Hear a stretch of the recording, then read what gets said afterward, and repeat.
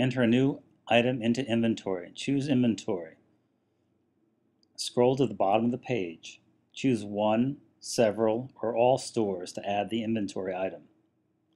Enter the name of the item.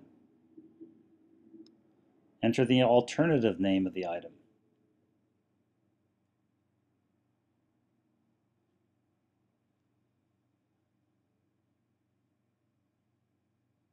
Enter the cost of the item.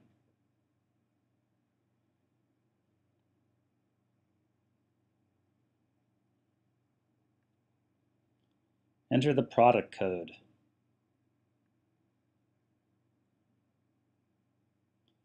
Enter the SKU number.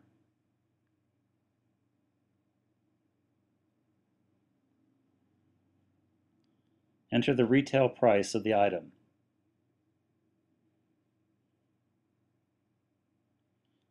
Then, from the drop-downs, choose the categories, modifier groups, and labels.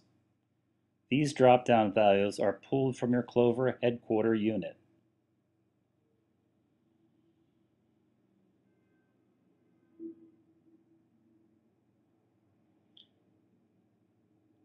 Press the Submit button.